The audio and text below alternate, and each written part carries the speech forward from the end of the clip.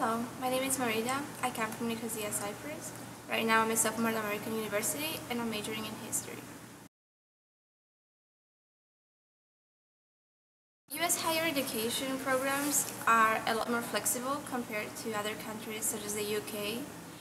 They give you the opportunity to try lots of different stuff and enough time to decide what you want to do and where you want to focus. During springtime, hanging out at the quad is like the best thing because of the sun. And during the winter, I don't know, I like hanging out at my job, which is our university campus cafe, which is a pretty chill place, so it's nice.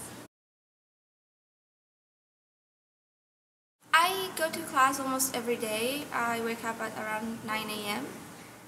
My schedule this semester is pretty similar every day. I wake up at 9. I have on average 2 classes every day. And then my afternoons are either free or I go to work because I also get to work on campus. And I also get to participate at our university's orchestra and our university's dance company. So that fills in my afternoon schedule.